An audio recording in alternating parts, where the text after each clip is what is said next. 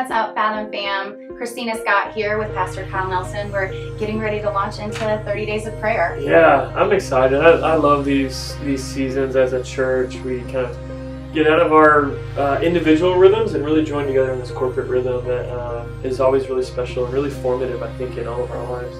Yeah. So a few questions for you for people who maybe haven't ever done this before. Yeah. Don't know, like, what is this? Why 30 days of prayer? What's this about? What's Fathom doing? What are we doing? So what is this rhythm for us? Yeah, so as a church, we really have these 2 times in the year that we kind of break away from our group seasons, and we come together in a season of 21 days of prayer and fasting at the beginning of a year. It's just a good start to our year, and really consecrating ourselves. And then in August, kind of post-summer, it's like a good kind of reset for the fall for our church and each of us individually within the church too. So that's what it is. We lean in together, we read scripture together. Our sermon series will be kind of going with that. We'll be in groups on apps and stuff, and just kind of threads to just be learning. And we're going to provide some teaching a little bit later in this video as well on prayer. And so we're just growing this such a pivotal area of our life in prayer. It's just when we lean in and really kind of draw close. Yeah. Speaking about that, we're going to have a sermon series that's kind of coordinating with our scripture reading guide. What drew you to Faithful in Babylon, right? So there's the title reveal. What drew you to Faithful in Babylon? These stories of Joseph and the story of Daniel, what drew you to that? Why are we doing that this month? Honestly, in my own reading, just study, I was really moved by their faithfulness. It's just incredible. I think I read somewhere and heard that, Daniel served in the court of a Persian king for 30 years. And I was just moved by that. Like, I think in our world that's overwhelmingly sinful, and those of you that are working in corporate environments or ungodly environments, or your kids are in the school system like mine are, it's just, they're just kind of surrounded, whether it's flipping the TV on or going to the grocery store or going to Disney or whatever it is, it feels like we're surrounded by unfaithfulness. And so I was really moved by these stories of Daniel and Joseph, men who did not live easy lives, who had very difficult lives, and who were faithful. Daniel was faithful in Babylon. Joseph was faithful even being sold into slavery in Egypt. Right. And how God still blessed them and still used them, and there's so many lessons to be learned here. And so I just felt like, we're not living in Babylon, we're not living in Egypt, but we're living in America, we're living in Jacksonville. And I feel like we can learn and we can glean a lot from their faithfulness over a long period of time. And that's just my heart for my own life, is just faithfulness over a really long time, no matter what's going on around me. And I think everybody's going to really connect with that story, both in the text and in our own life. Yeah, absolutely. So one last question, and this is not just for people who haven't been around, but even those of us who have gone through these 30 days of prayer. We've been part of this rhythm, been at Fathom for a long time. But really, truly, what are the expectations? Right? We do this 30 days of prayer, and we talk to people and we tell them there's a scripture reading guide, and there's a group to join, those kinds of things. But really, what are the expectations? I like to untangle that a lot within us, because I think we do go into certain expectations of ourselves that are often more cloaked in legalism, where it's I'm going to check all the boxes off, and that feels really good, and I feel like I'm a good Christian because I checked off all the boxes. Or the expectations of God, or in our own life, say, let's leave God aside for a second, even in our own life of I'm going to have this breakthrough, and we're going to pray for those things, but I think oftentimes some of that can cloud just the purity of getting to know Jesus, getting to know God, and meeting Him in the quietness of our days, in the collection and the community of joining together at a night of prayer and worship. And just there's this phrase I've been saying for a while now. It's I think that I began to just really embrace in my own life in a deep way is okay, God, do your thing. Okay, God, do your thing. And that's so I say all that to say, like, my expectations, I believe that God's going to do amazing things. I believe that he's going to rock my world. But explicitly what that is and specifically what that is, I have no idea. Because I believe he's going to pull back some things in my heart that actually I didn't see coming. Right. He's going to reveal some things that I don't even understand. He's going to inspire some things that I haven't even thought about yet. You know, so my expectations are huge for this season, but not in like a way that I can control, but just a way that I can submit myself to and really just watch God be God, you know? So maybe that helps somebody like just unwind a little bit of the expectations, but also just like ramp them up at the same time, right. You know, in like a really refreshing, freeing way that I think is a lot of the beauty of this great wild adventure we're on with God is just to experience him and to experience his plan unfolding and his goodness to reveal his good plans in and through us. So yeah, I'm pumped. Yeah, I think it's, as you were even saying that, I sat there thinking, yeah, like Joseph and Daniel, like what were their expectations? And then we get into their story and get to see like God blew their expectations out of the water because he's just that good. He's just that good. So. Yeah, my brain immediately wants to start preaching on those, but we'll save those for Faithful and Babylon. Yeah, so grab your scripture reading guide. We're excited. You can get that on Church Center app. It's in your email. Grab your scripture reading guide and follow along with us. You can, like Pastor Kyle said, you can have it on your phone. You know, you don't have to have, if you're not a paper person, but I'm a paper person. So yeah, absolutely. Like well, cool.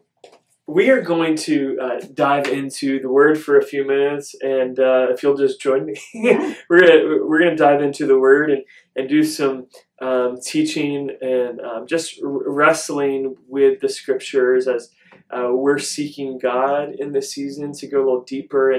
And I was really thinking through about in the Old Testament, there's something known as the Ark of the Covenant. If you have no idea, maybe you've seen Raiders of the Lost Ark, right? Ark. But the Ark of the Covenant, in the Old Testament, God kind of uniquely withheld his presence to certain locations and specific people, and he'd pour out his heart or his presence in specific moments, like in a burning bush, he'd reveal his presence in a cloud and in fire, and then he withheld it within the Ark of the Covenant in this unique way. And so as Christians, New Testament believers, we can kind of, where's the Holy Spirit live as believers? Like within us, and his presence is within us. And it's kind of hard to kind of get ourselves back in that frame of mind.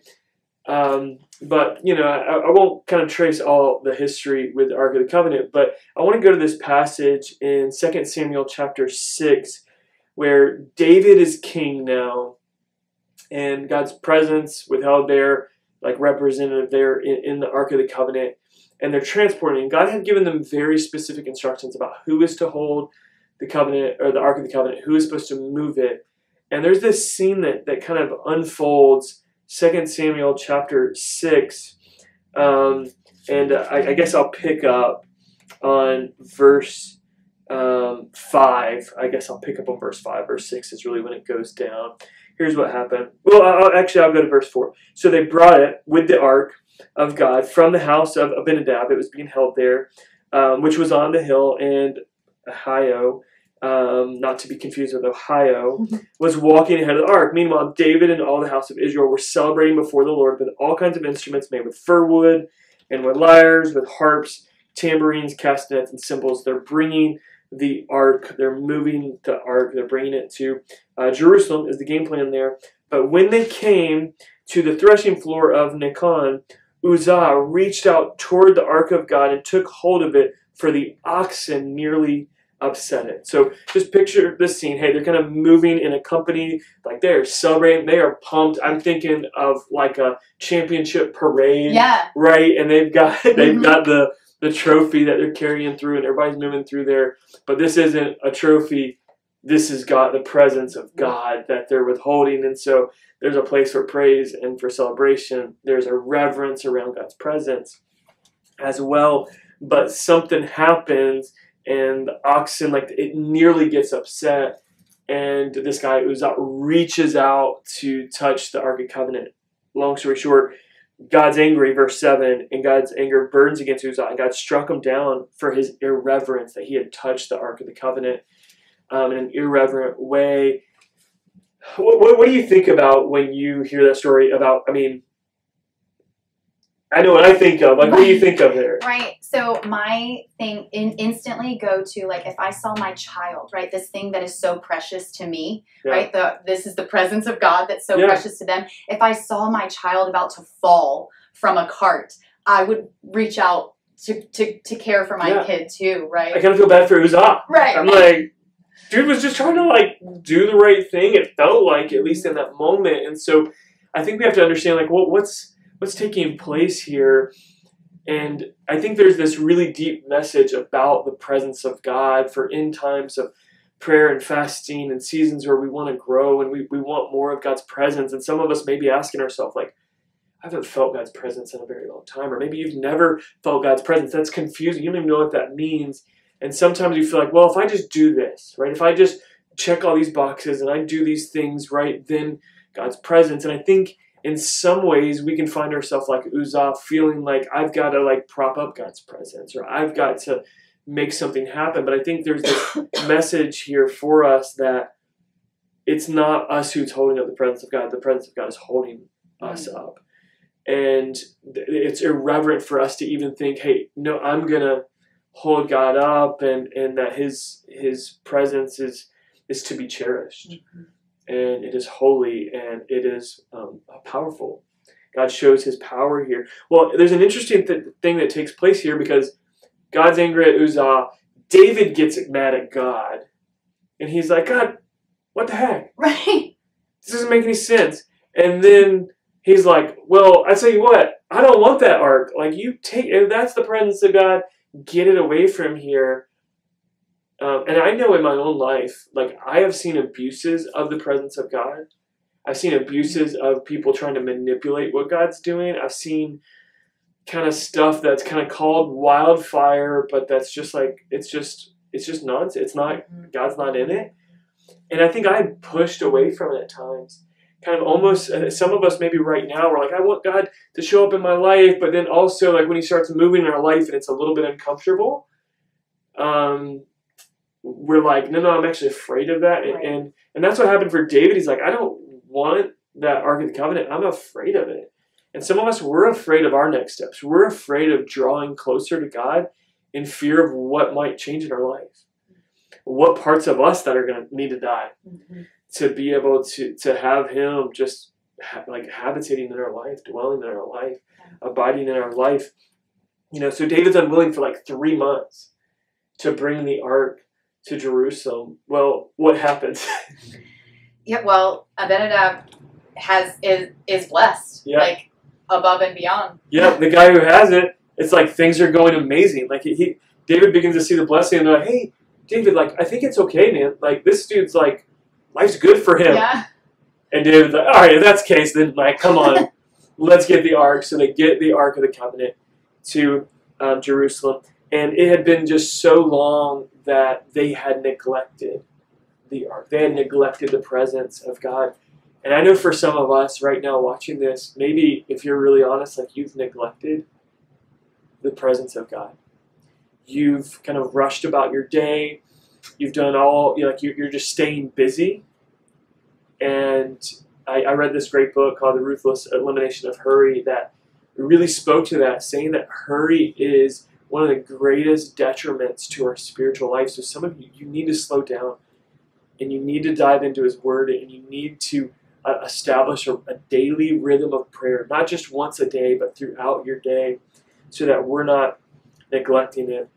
Well, I want to flip over to 2 Chronicles chapter 5, and the ark is brought into, now we've moved, David had created, brought the ark into a tent, and now his son Solomon is king.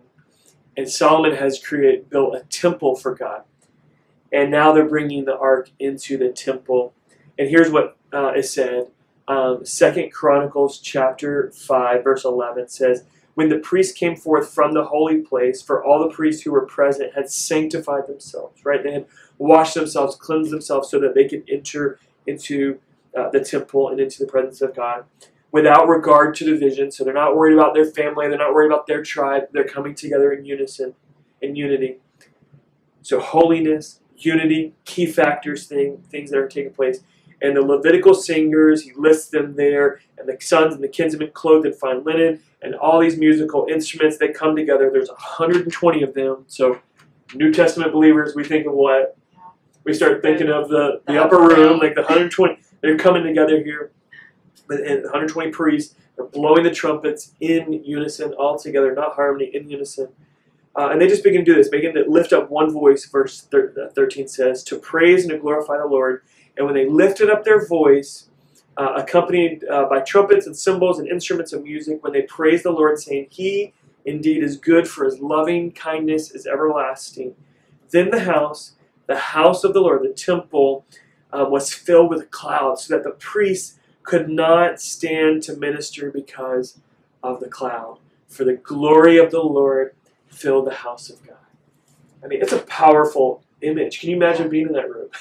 I mean, I think that's part of why it's so powerful, right? Yeah. Is because you try to imagine it and go, okay, this is awesome, even as I'm imagining it, and like actually being there, you cannot stand, right? So that last verse, the priests could not stand to minister because the cloud was so great. It was so filled with cloud. So we talk about the presence of God. Other times, like we talk about the glory of God that shows up, and it is a supernatural presence of God, but it's a weight. It's a weightiness that humbles us. And I just encourage you to open yourself up for God to reveal more weight of who He is.